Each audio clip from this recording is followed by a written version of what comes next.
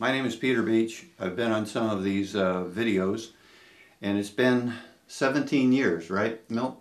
18 years. 18 years since I was there the first time in the Forbidden Zone. I wanted to bring you up to date to some new information that we have that and answer some of the questions in the comments to the videos that have already been shown. If you're familiar with this, this is the Forbidden Zone. If you're not familiar with this, in 2004, myself, Brian Sass and Pierre Sima, with the help of Milt Marcy, went into Cameroon to find what they call mokele-mbembe, which is a dinosaur. Now, the Jaw River is the main tributary of the Congo in this area, and we went down the Jaw in a boat, a dugout boat called a pirogue, made out of wood, and landed on a beach that was this island. This water was about 20 feet below what it had been 2 or 3 months before, when Brian had been there and actually seen or almost saw the animal. He was in a canoe in this area here between the island and actually the Congo Republic, and saw this animal near this dot right here, and this dot right here is actually a snag. And if you haven't seen the picture of the snag before, this is a close-up of Brian. This is the snag, but if you get back, you see this is the snag. And the snag comes up, here it is. This snag is 20 feet above him. Here he is, 20 feet. Well, the top of that snag is where the top of the water was. So the animal that was walking on this surface was about 20 feet. So its feet were on the ground where its head was above water when the canoe was in this general area. So he'd seen, or almost saw, this animal. Pierre Sima stood up, the boat got a little rocky. The Bantu who were with him, the fishermen in that area, it was their boat, saw it. They got very frightened and wanted out of there, and they started paddling very fast to get out of here. This is an old story. If you haven't heard it before, that's the story. At any rate, so they paddled back this way. But we went back about 3 months later, as I described, and saw that snag, took that picture, and went into this area right in through here, which is more or less the center of the island. There were footprints here with a large dugout area, dugout meaning the vegetation was missing. It was sand basically through here, as if something had been feeding in this area, and I'll describe that later. And then there was bumps along the shore of the Congo, which turned out to be caves. And I want to describe better what the caves were, because there's been some confusion there. So that is the Forbidden Zone. The river is running this way. It bends right about here, and where there's a bend, you usually have a buildup of silt and sand on the inside of the bend, and that's why the island is here.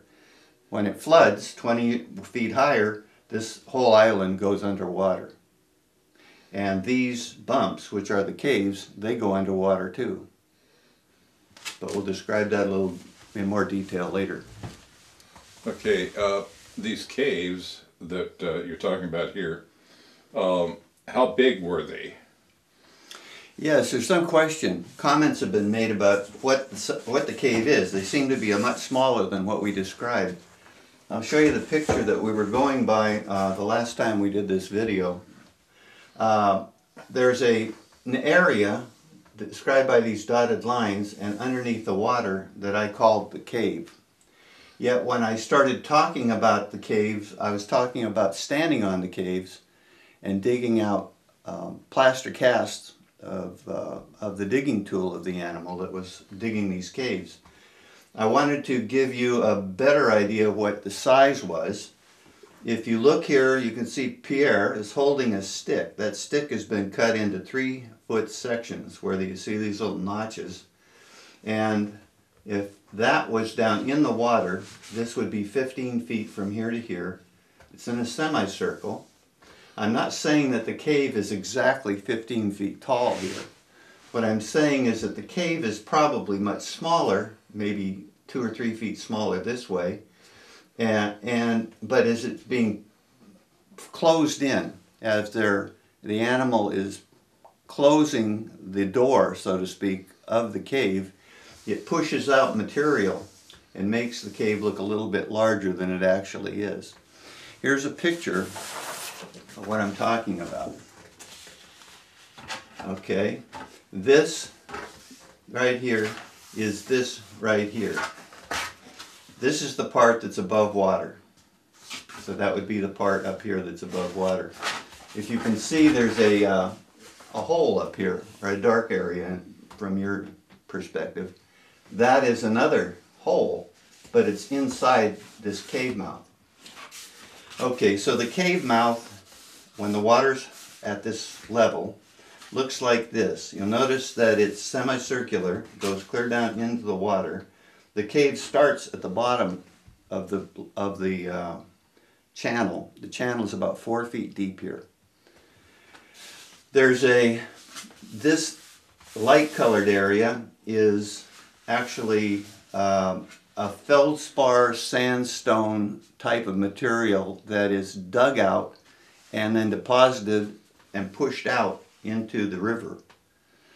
And this part right here is the very last. It's kind of like if you're pushing on sand at the very end, the part that comes out at the bottom of this hole, which is a smaller part of this cave, pushes out and creates kind of a place to stand. It goes out into the channel underneath the water and pushes out into a bulge right in here. This is the last part that is filled in when the cave is being closed in. So the cave is much larger. This is just what's left when they finally close the gate. How would they get ventilation for that inside of there? Okay, you don't see it on this picture because it isn't in, I didn't notice it on this particular cave entrance. But along the area, along the side here, on many of the caves that I saw, there were holes. I don't know how deep the holes went, but it was like there was ventilation all the way along here. There was also probably ventilation above. When I went back with Milt, was it 3 years later? 2 years later. 2 years later, went back, this whole area had caved in. They had left the area and the cave had caved in. And I stood there and watched that cave in part, and I could tell how large the hole was that this cave represented. And it was essentially 12 to 15 feet of material down from where it was before and back, quite a ways back, at least 15 feet back from the area if you were standing right in here. This area was gone, this area was gone, and this whole part of the bank was caved in.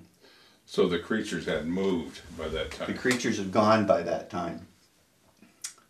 So there was ventilation in other places. I didn't see it here. There must have been ventilation somehow in the roof, I guess.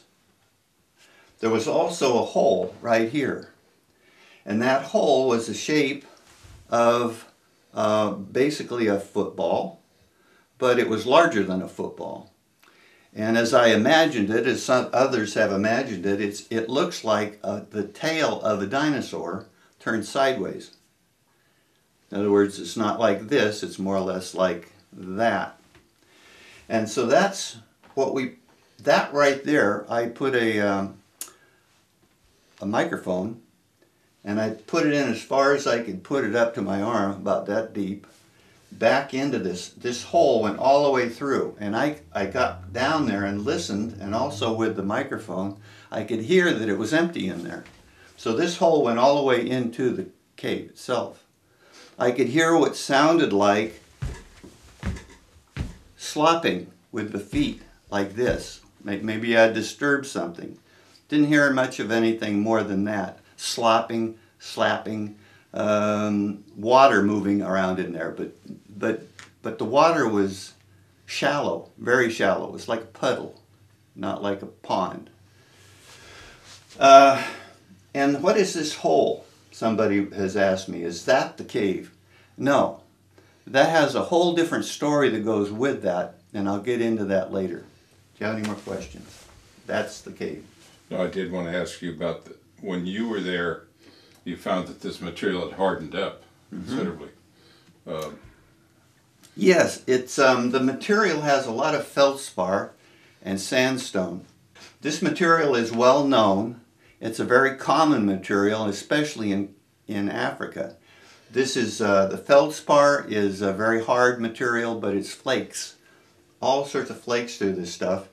And with the sandstone, it sort of sets up like a cement. It's not cement, but it's tough. But when it's wet, it's soft.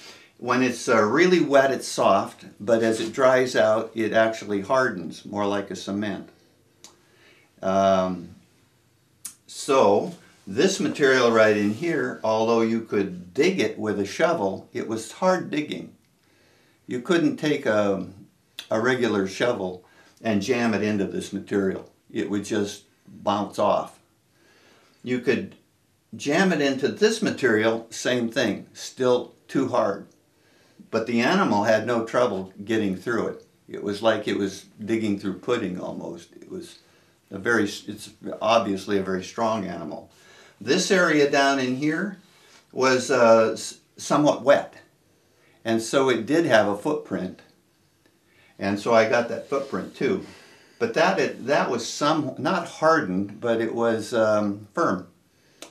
And then the material, of course, underwater is kind of like clay. It's mushy and sloughs off. So the caves are over here. They're pairs of caves. Each pair was one animal, we assume, from what the Baka tell us. And this area is here where they were feeding on the malumbo, the plants. That's basically what they eat. They eat malumbo fruit and leaves. There are a pair of footprints right here.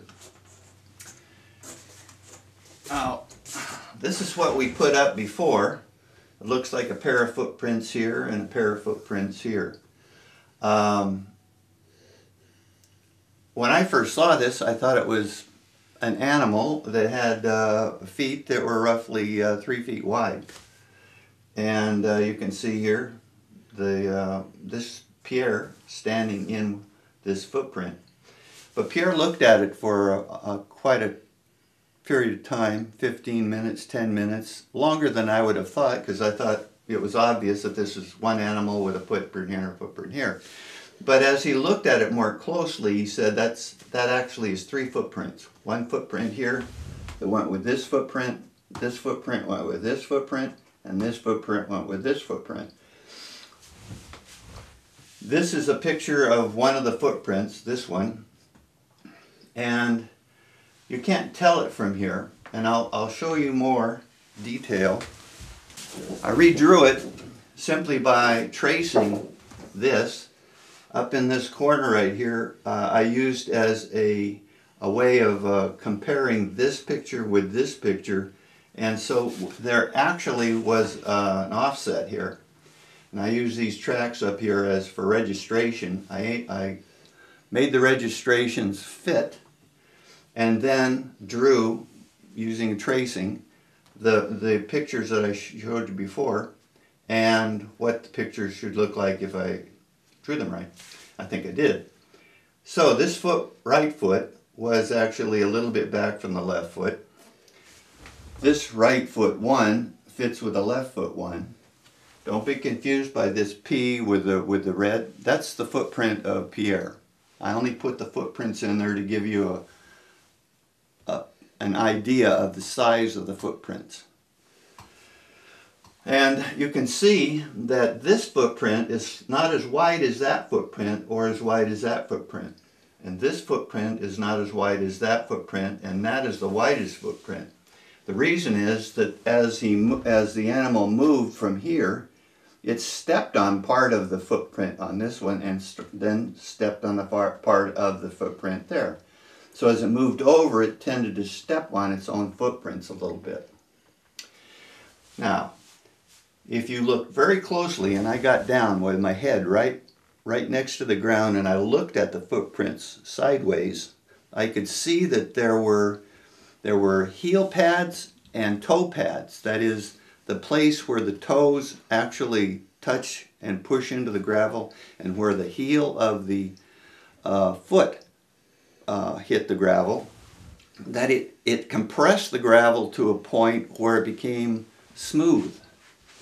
Whereas the rest of the gravel around it was a little bit rough. There were smooth surfaces. Let me interrupt you just a moment. You say gravel. Was this material gravel or was it soil? Okay, good.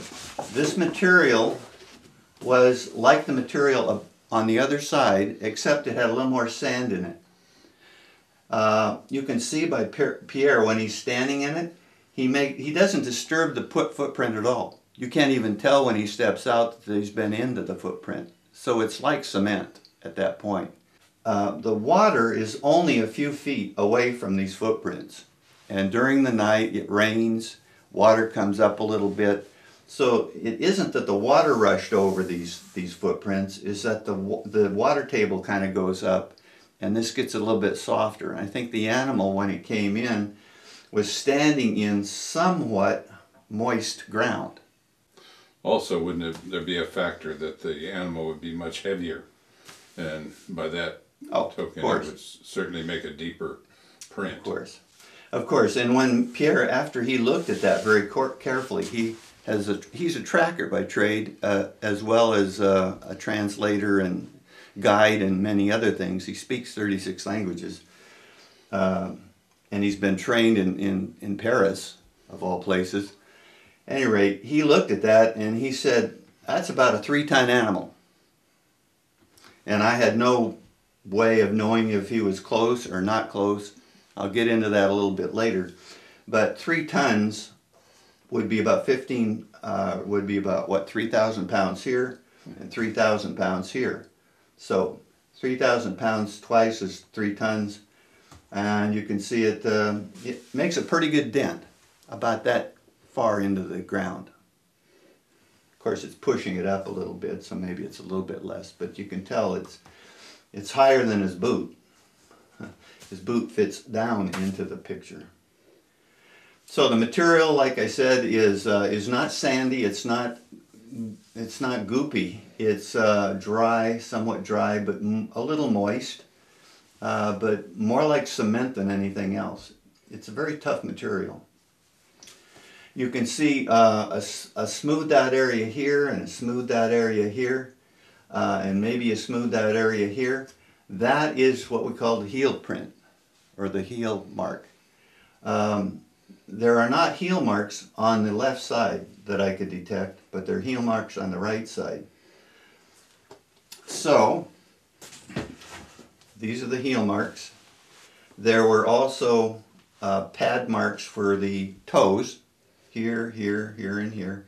You could tell that the nails on the feet were somewhat curved over. They weren't out like a lion or a tiger that you might imagine. They're more like that, like my fingers are, whereas the toenail is more down like that. So it digs in a little bit. The dimensions, 26 inches by 14 inches. Over here it was 13 inches, but about the same 26 inches. 27 inches, I say here. The stance, if you take from this middle of this foot to the middle of this foot with the same sort of perspective, 56 inches wide, which means a dinosaur is a dinosaur because its legs go straight down. They don't go out like reptiles. They go straight down from the hips. So that means the hips are probably about 56 inches wide. the pelvis. The outside of the pelvis is going to be about 56 inches wide. 4.5 feet. Yeah. Here I describe it here as a splash zone. This is about roughly less than a foot to a foot from the edge of the water. This is the water. Above it is dry sand. We saw lots of what looked like footmarks. You couldn't really determine though because it was dry sand and it's kind of like a sandbox. After you walked in it a while, it just sort of looks like nothing but little bumps. Like there's nothing specific there. You can just tell that there's been a lot of activity there. So the sandbox had a lot of footprints probably, but there was nothing that we could use for defining what the animal was. And I want to reiterate that this water that we're talking about was when you were there. Right. It fluctuates throughout the year depending upon the rainy season and the dry season. And it fluctuates during the day. Every day is just a little bit different. Some days will be higher, some days will be lower. We were probably very lucky that we got the footprints that day. If it rains in the dry season, it rains every 1/3 or 1/5. There's every 5 days, every 3 days, something like that. We were there. I don't remember it raining. It might have rained at night, but we were lucky. The footprints were still there, and probably the water hadn't rolled over them. Otherwise, they wouldn't have been there. One of the questions people give me is, how do we know it was a dinosaur? I think that's a pretty good question. Well, here's some footprints. They call them acataxons. That is, these are footprints, the study of footprints. And here's for example, an iguanodon. I think the animal that we're talking about, the mokele-mbembe, is something like an iguanodon, but this is what the iguanodon footprint typically looks like. There are foot pads, or there are toe pads here, and there's a heel pad here, 3 toes. This animal has 3 toes, 3 toes, 3 toes. Mokele-mbembe, here's foot pad, 3 toes. The elephant basically has 4 toenails, but 1 big round fat foot. Now I've written in here 1 foot, so these are all in the same perspective. That is, 1 foot is the same as the 1 foot over here. So what looks like it's 4 times bigger than that is 4 times bigger. An elephant footprint is about 4 times bigger than this. That's a pretty big footprint, but pretty big elephant. Still, they're bigger and they look different. The hippopotamus is a big animal. It's in the area too.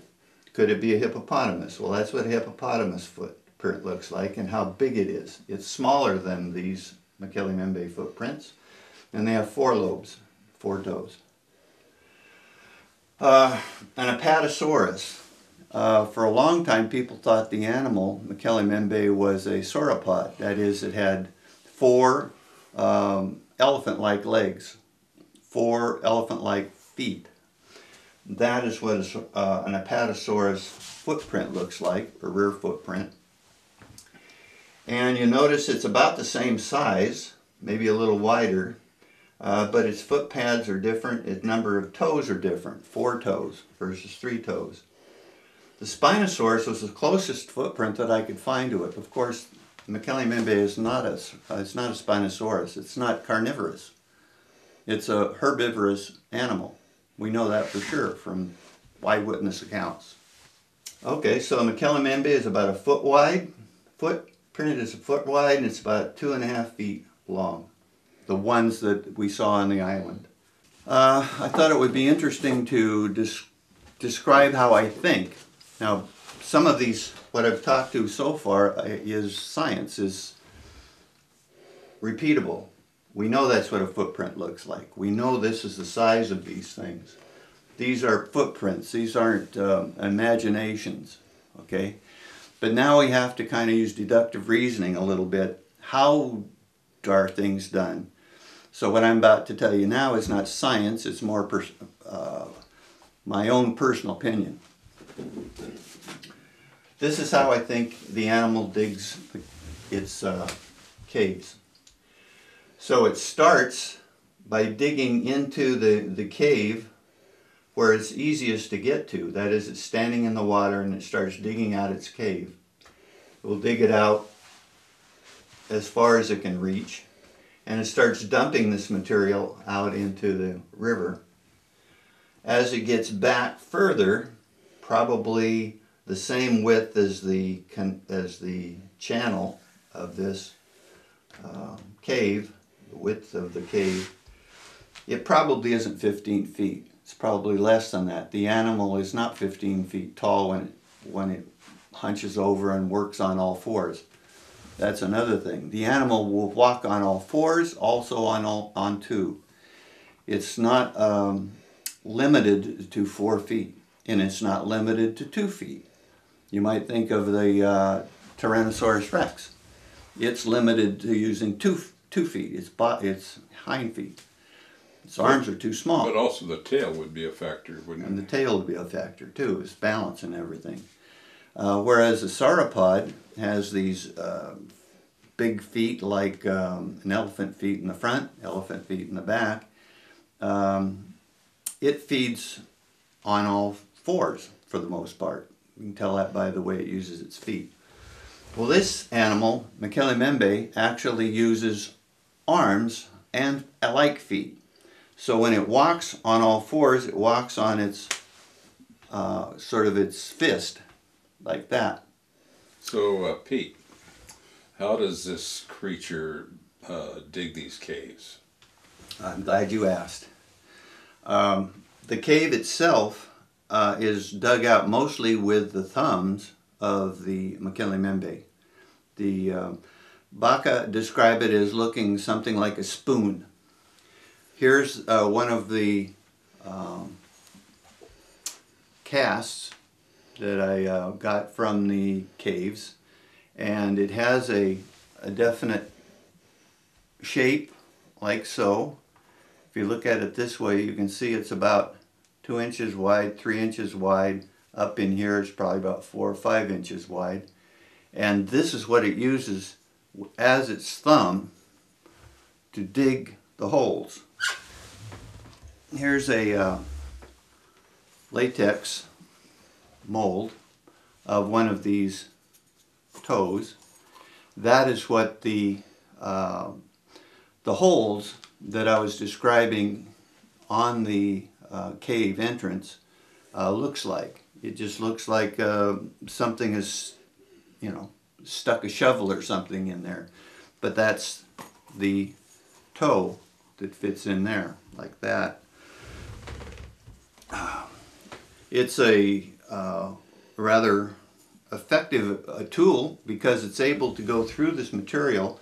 From the pictures on the cave entrance, it's like almost like it's going through cookie dough, I would say, firm cookie dough. You just if I use my own hand, I can't move it. If I was to use a shovel, it would be ineffective. It would just bounce off.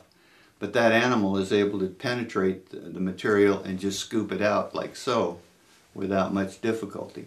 So the material itself is tough, but it still can be dug through if you have the right equipment. Well, especially if it's wet. And it may be wet at the end of the wet season is when they dig these things. That whole area is probably the right consistency for digging caves. Now, get back to the cave. The cave is dug out this way and then goes sideways. This is about 100 feet from entrance to entrance. So we're looking down from the top. We're looking down from the top now. From the side, it looks like so. Dumping material in here. It goes down. It may start in both ends and meet in the middle. I don't know. Or it could just be down like this. The Baka describe it as the animal will go into these caves, into these tunnels, and then come out the other side. So they're very, it's effective that way. If the water rises, it simply goes in and goes out. It doesn't really erode much.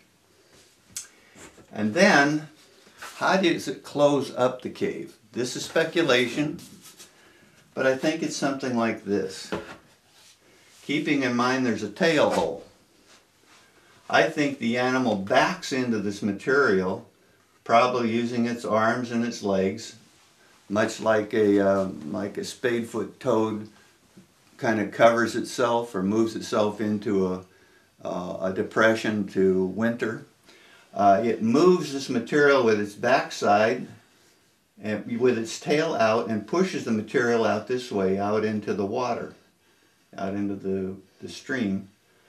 And looking down on it, the animal then, its tail is out through this hole at about the water level, and then simply walks away, leaving this gap, this hole, both for relieving water pressure, but also its tail just naturally leaves that. It may mean to, I don't know. But at any rate, it explains why the tail hole looks like it does. And that would explain how it can open, or how it can close the cave during the dry season. It apparently, since it doesn't feed as much during the dry season, or doesn't feed at all, we don't know exactly how much it feeds. When I was there, it seemed to have fed rather recently, but there were these caves. There may be another entrance, I don't know. I can't explain some of these things, but there's some oddities that I do want to get into. Okay, now I'm going to talk about this hole that's in this pushed out material that's at the base and part of the, only a small part of the overall cave shape, okay? This place right here. A lot of people thought maybe that's the cave, or maybe they thought this part was the cave. This area right in here is what I'm showing you right here. Okay, and you can see some of the toe marks. From the debris, you can see it's been here quite a while, probably weeks. So this has fallen in here. These are the digging areas that I got these plaster casts molds from. Okay? And I wanted you to see the overall shape of these things. You can see where it's been digging here, it's been digging here, it's been digging on the other side too. You can see the shape here. Some of these shapes are very obvious, some are not so obvious. It was in the plaster cast stage where I was pulling some of the plaster casts out, and when the last cast came out, I was using a machete. The machete is about that long, knife, about that wide, and was scraping this material, which is somewhat like cement, and I heard a scrape on the other side.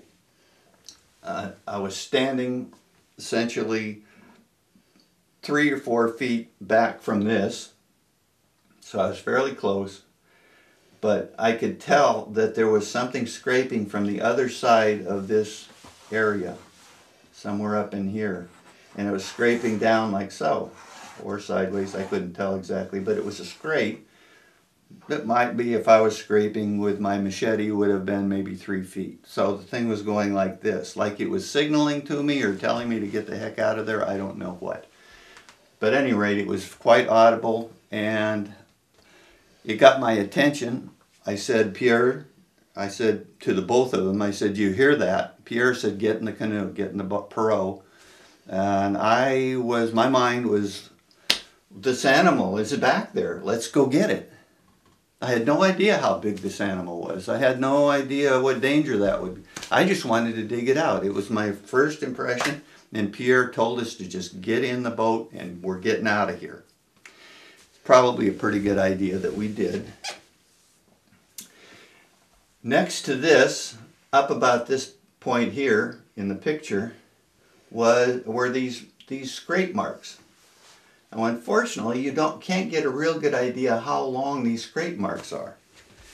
Well, I found this.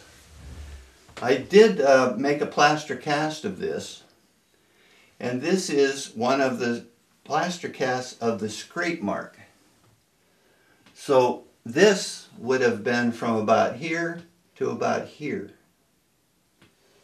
So this was probably made by the big thumb mark, and scraped down here like this, if you can imagine.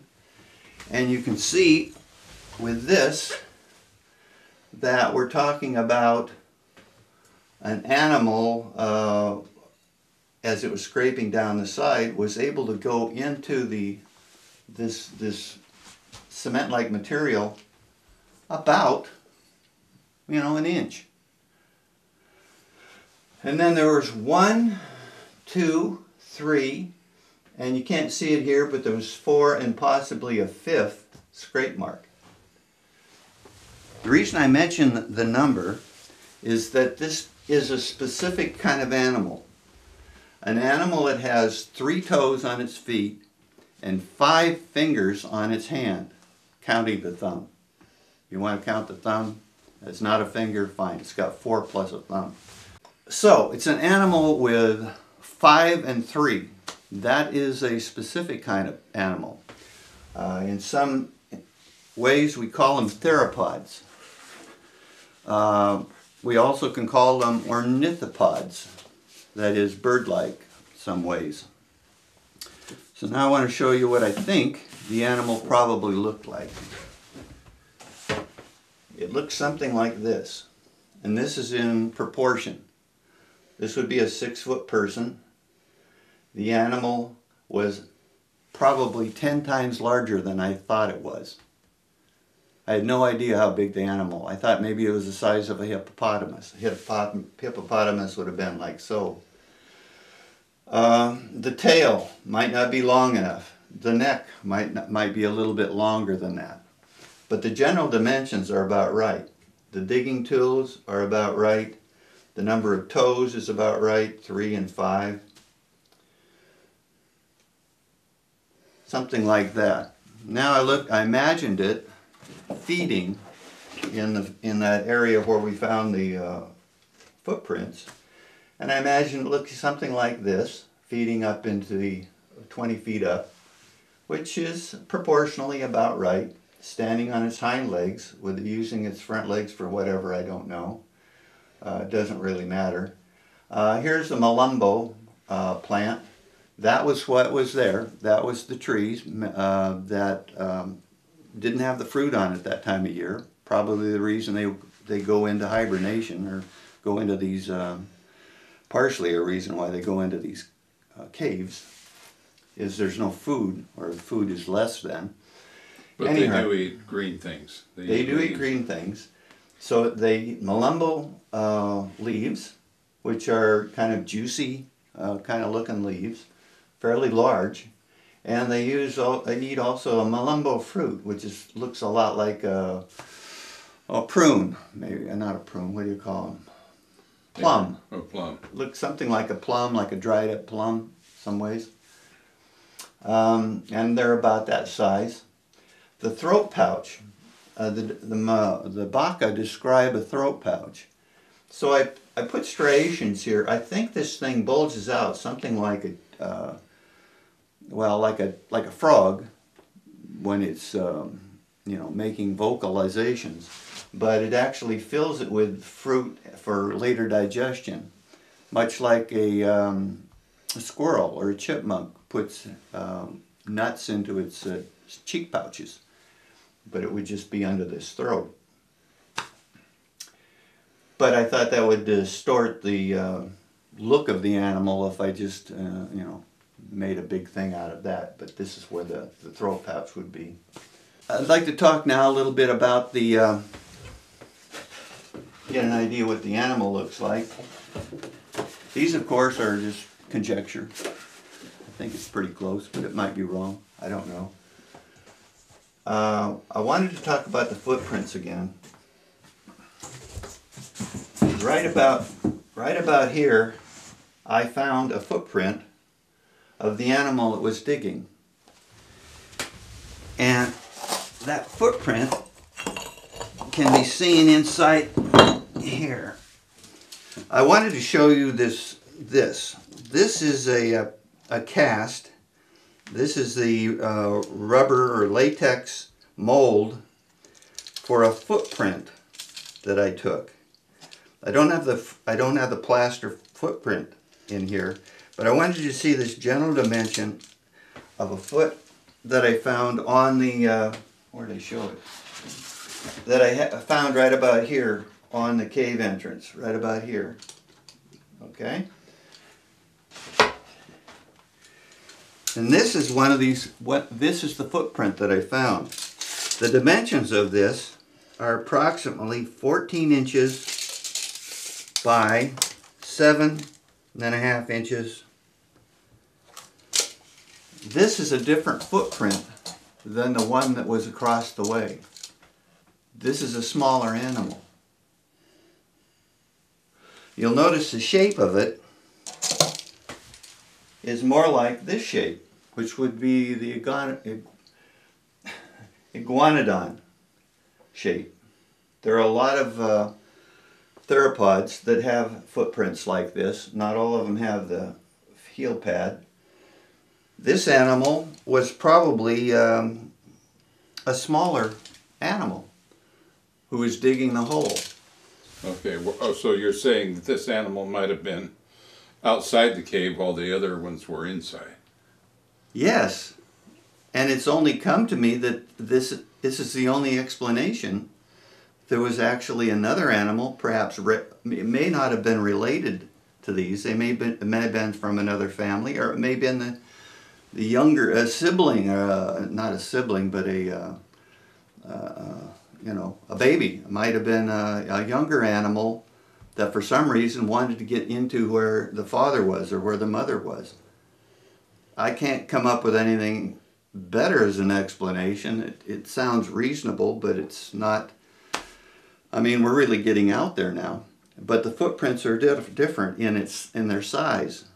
They're still a theropod. They're still making, using a tool that's a fairly large digging tool that defines it as something like an iguanodon. Not exactly, but something like the pictures. And it was actually outside at the same time these others were inside the caves. Now, something I hadn't brought up before because I wasn't sure myself, but only makes sense now, is that the night after we were there on the sandbar, looking at the caves, looking at the footprints, that night, I heard what I thought was the sound of slapping. At first I thought it was slapping water, but far away.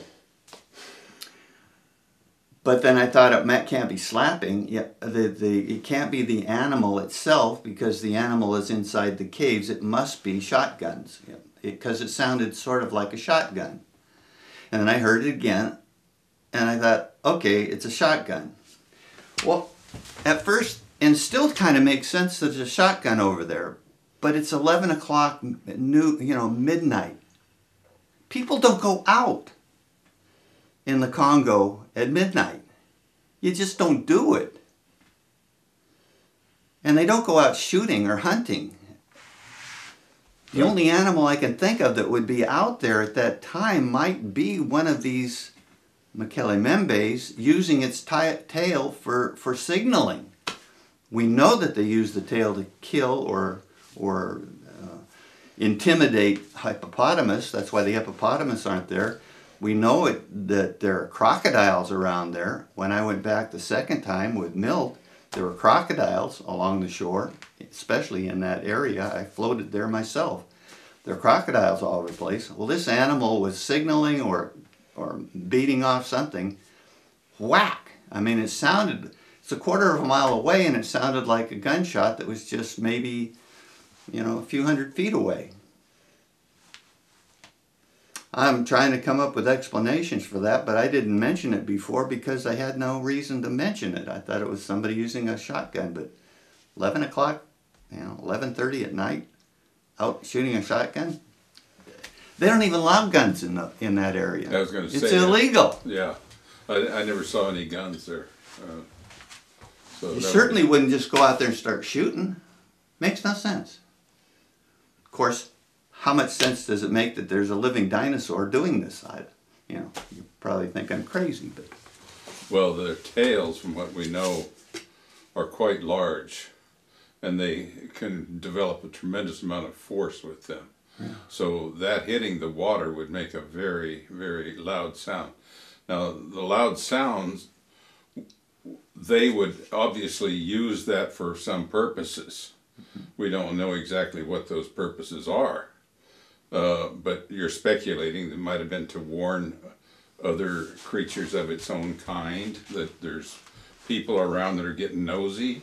Who knows? Who knows? I don't know. I'm just reporting what happened. So, as we were talking, you indicated that the locals describe this creature as a snake with legs. Mm-hmm. How would that be differentiated from, say, a sauropod? Well, they've also drawn them with 4 feet, so it wouldn't. It still could be a sauropod, but the problem with the sauropod is that the sauropod has 4 or 5 toes. 4 or 5 toes in the front, 4 or 5 toes in the back. Okay, there may be somebody out here who knows more about it than I do. Maybe it's only 4. Maybe it's 4 and 5, 5 and 4. I don't know. All I know, it's more than 3. These look kind of like, they may be thinner than what I've drawn here. They may be thinner, may have a thinner neck. I've heard that the neck was more like a snake. Maybe that's a little bit too thick for a snake. I've heard that the head is smaller than that. So the head may be smaller than that. The tail may be more shallow. It may be a little bit shorter, maybe. But it definitely has all the signs of being ornithopod, which is a bird-like feet, 3-footed, 3-toed animal. Sauropods aren't like that. About how big do you think this animal was? Well, Pierre estimated that it was a 3-ton animal based on his footprint and his experience. I did some research into estimations of body mass, and it had to do with the chest circumference and the overall length. Well, if I use the overall length, which is about 30 feet, that would be a little bit deceptive. It's not a normal animal. You wouldn't take a sheep, for example, and have a long tail on a sheep. You wouldn't count the total tail of the sheep. What you do is kind of right from its butt to the end of its head, and that's its length, kind of a thing. So I took sort of a sort of an in-between from here to about here with this chest, and the formula is the heart or chest area circumference times itself times the length, which I took from about here to about here. And that had an estimate of, worked out to about 6,553 pounds. Just a little over 3 tons. We looked at the footprints, how far they compressed into this soil. An average horse, for example, has about 25 pounds per square inch. Average adult, about 8 pounds per square inch. An elephant, 35 pounds per square inch. Are we in that vicinity by this estimation? And pounds per square inch for the back feet, for example, where we have the impressions, the footprints. And what it turns out to be is the estimated contact area of a mokele-mbembe is about 100 square inches. That is from the footprint. Therefore, total of 200 square inches for both feet. Ground pressure would be estimated at about 32.77 pounds per square inch, which is right in the sweet spot. just about what an elephant is. How big is the, how long is the stride? Or do you know? I don't have anything on the stride. The hip width for an elephant is between 42 and 78 inches. The hip width of this animal, the big animal on the island, was about 56 inches. So it's right between. It's almost elephant-like in its hip width. And that's about all I wanted to talk about there.